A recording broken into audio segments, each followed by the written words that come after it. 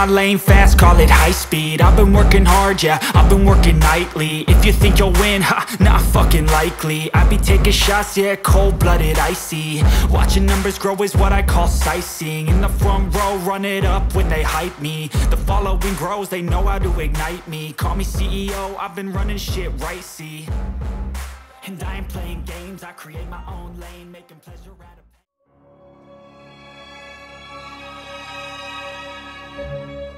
Welcome back to Ginger Ninja's Movie Reviews. I'm the Ginger Ninja and these are my Franchise Friday movie reviews. Now, if you're new to my channel, you're probably wondering, what am I doing? Well, it's Friday here in Australia, so every Friday we look at a film in a franchise and we are going through the Hellraiser franchise. Now, we are up to the third film in the series, Hellraiser 3, Hell on Earth from 1992. Now, before I get into that, I do want to say there will be spoilers ahead. So if you have not seen this film, yeah, go see it. Definitely. Go check it out, come back, and then watch this. Let me know what you thought of it as well. Anyway, before I dribble on too much, I do want to say a big thank you to all my new and existing subscribers. You know, it's truly appreciated. I say it every week, but I do mean it. Thank you so much. Anyway, let's get into this film because that's what we're here for. Now, the film was directed by Anthony Hickox, who is a phenomenal director. Unfortunately, he did pass away a few years back, so rest in peace. He has done some great films like Waxworks, Sundown, just to name a couple. Yeah, and this one here is no exception. I'm a huge fan of his work, and this film, it's, yeah, you're going to hear me talk about it quite a bit, so sit back, get comfortable, because I've got a lot to say about this one. Now, the movie actually stars Terry Farrell, Kevin Bernhardt, Ken Carpenter, Paula Marshall, and of course, Doug Bradley. Now, the plot, and this is direct from IMDb, an investigative reporter must send the newly unbound Pinhead and his legions back to hell. It's pretty accurate. And look, the term unbound, yeah. So this could have been Hellraiser 3 Unbound or Unleashed or something like that. And yeah,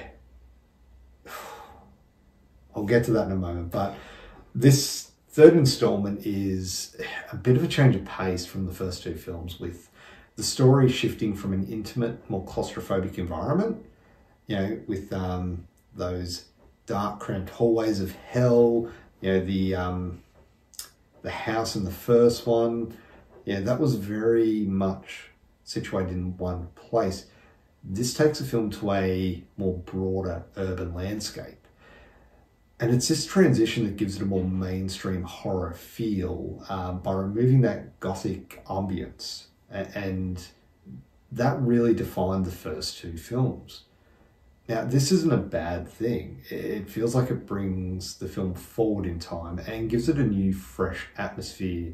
And this in turn sets a precedent for future installments, for better or worse. We'll find out soon.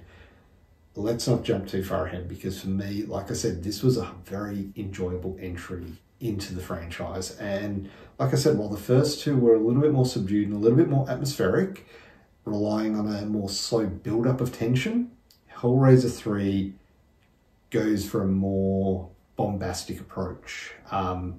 It's got an increased body count and a faster pace, and it shifts this. It's this shifting of the film's style that makes it more accessible to a broader audience.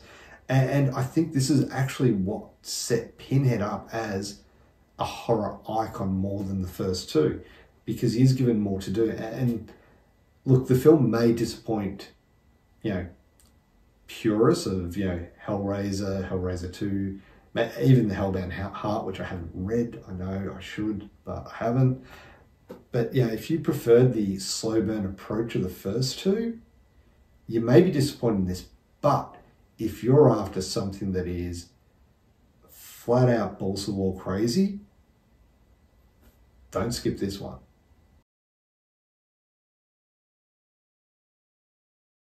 All right, so let's have a look at the cast. And look, the characters themselves are a mixed bag. You've got Joey Summerskill, And she's an engaging lead. She's courageous, she's resourceful, and she's easy to root for. Terry Farrell plays her and brings a certain charm and determination to her role, making her a very solid anchor for this entry. J.P. Monroe, on the other hand, played by Kevin Bernhardt, is a quintessential 90s sleazebag. He just looks sleazy, and he suits a very similar feel of Frank from the first two films. More so the first one, and he does feel like more of a caricature than a character, and he embodies all the traits of a greedy, morally bankrupt villain. And in some parts it is hard to take him seriously, but I also think that's part of the point of this, because he is not the villain focus. That is Pinhead, played by Dougbradley. And as always, he steals the show as Pinhead, more so in this than the previous two. He's terrifying, he's cinematic, and his dialogue is dripping with dark poetry, humour, and also philosophical musings on pain and pleasure. And this reinforces his role as an iconic figure in horror cinema. Like I mentioned before, it's these scenes with Pinhead where the movie truly shines. It's Bradley's performance that elevates the material, and this is the first time that the character is given room to grow and expand on. Yes, he has dual roles, Elliot Spencer and Pinhead, but it is Pinhead's moment to shine in this film. As for the supporting cast, particularly Paula Marshall, they do add depth to the narrative, but it's their interactions with Joey and Pinhead and their eventual fates that highlight the film's exploitation of human vice and consequences of seeking power and pleasure at any cost.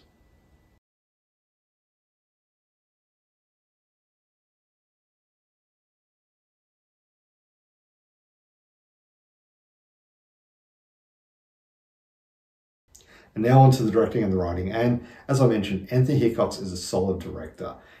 I love Waxworks. Like, that is an awesome, fun film. Sundown, criminally underrated vampire film. If you haven't seen Sundown, I highly recommend you check it out. But it's his direction that keeps the film's pacing brisk, and it balances moments of intense horror with quieter, more suspenseful scenes that build tension. There's a transition from investigative journalism to full-blown supernatural horror that is handled quite adeptly, with Hickox ensuring that the film maintains a sense of dread and unpredictability throughout.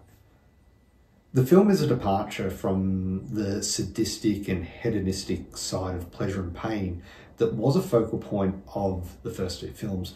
And while this opens up the world of Hellraiser, it does lose a lot of its philosophical depth that distinguish the series. Moments of genuine horror are interspersed with unintentionally humorous scenes and over-the-top dialogue, particularly from JP.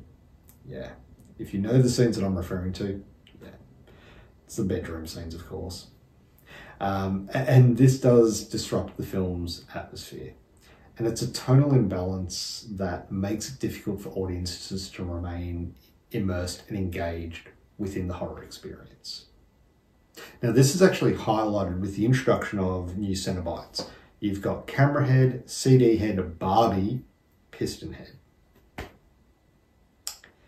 Now, these are somewhat weaker cenobites when you compare them to the ones from 1 and 2.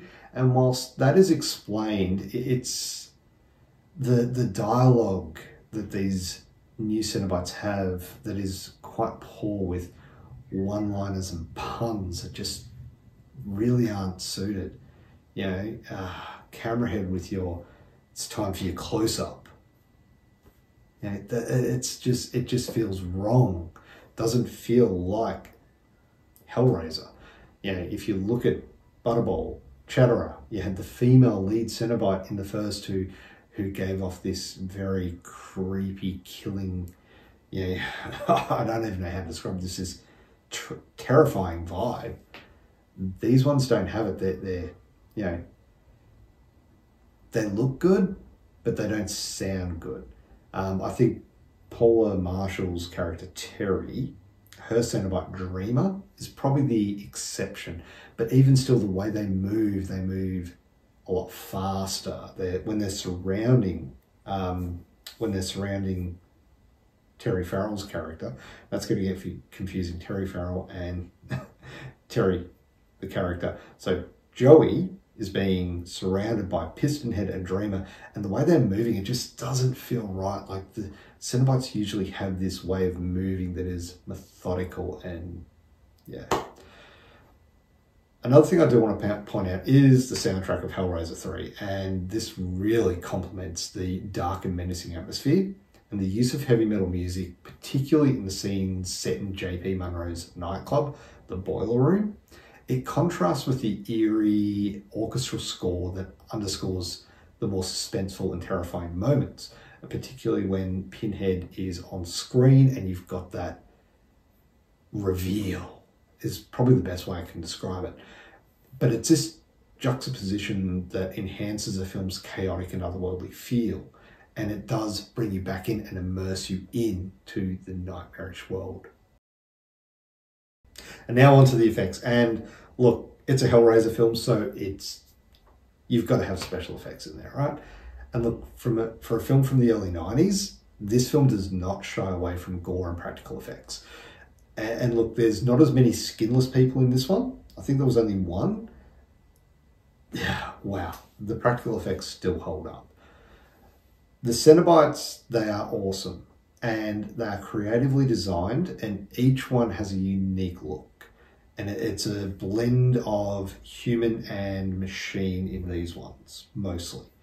And that could be due to the, maybe there's a change in technology from the 80s to the 90s, technology's changed, but whilst the design and special effects team do a commendable job, the introduction of these new Cenobites, like the CD throwing DJ, yeah, it veers into the territory of camp, and it does undermine the film's intended horror. So whilst they do look good, they also, they're not good. It's a catch-22 situation. I love the designs of the original Cenobites. These ones I don't mind, but they just seem very, I don't know, there's just something about them that they're not suited to Hellraiser. I don't know, I think there are better designs out there. I think they've done well, but yeah, they're just not Cenobites. And look, there is some CGI in this. It's the early 90s, so they are bringing in CGI. This is not aged well. Like, I'll be honest with you, the CGI does not look good. However, they do only use it minimally. There are only 2 scenes from memory where there's CGI. Skinless girl being dragged into the Hell monolith, or statue, whatever you want to call it, and a scene with Elliot Spencer and Pinhead merging into one, which then leads on to some really good practical effects with their faces melding into each other. Now, look, there is one particular scene in the nightclub when the carnage is unleashed in that's really memorable. It's blood-soaked, chaotic, it's crazy. There's a scene with cue balls stuffed in someone's mouth, there's body parts flying, there's blood everywhere. It feels like a macabre dance of death with Pinhead at the center orchestrating all the madness. Now, rewatchability, and look, I saw this in the 90s and this was a go-to. Like, I really enjoyed watching Pinhead being unbound and unleashed and seeing his evolution. Although I didn't think of it back then, looking back on it now, I see his evolution from his original intended character in 1. He expanded more in his role in 2, but this was a huge change of pace from the dark and gruesome Hellraiser 1 and 2. And whilst this had the same or very similar levels of violence and gore, it was just more accessible to for me as a teenager growing up and watching this, like, this was more my style. And so that's probably why I enjoy this one, even on repeat viewings. And so will I watch it again? You bet I will.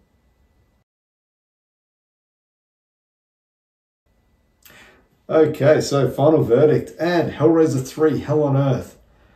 Man, this is a worthy continuation of the Hellraiser series, and it expands on the characters while delivering the visceral horror that we've come to expect.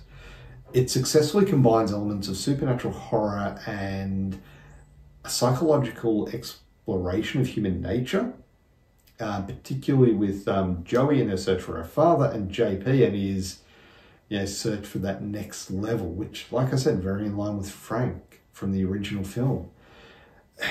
It does lack that philosophical depth of the original, but it compensates this with increased action, memorable characters, and striking visuals. That statue, the pillar or monolith or whatever you want to call it, that's a work of art. It looks amazing. And look, for fans of the series and horror aficionados, Hellraiser 3 is a must-watch.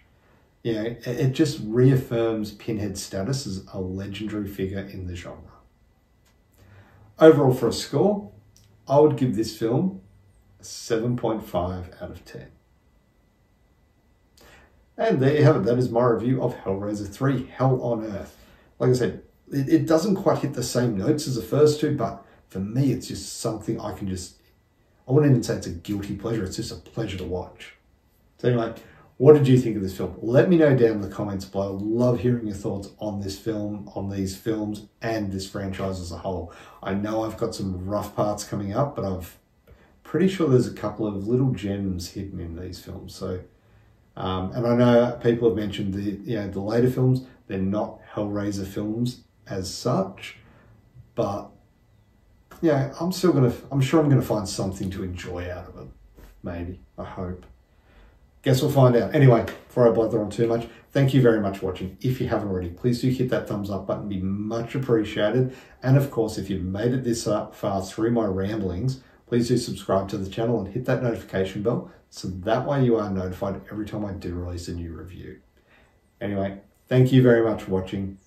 Have a great day. Bye.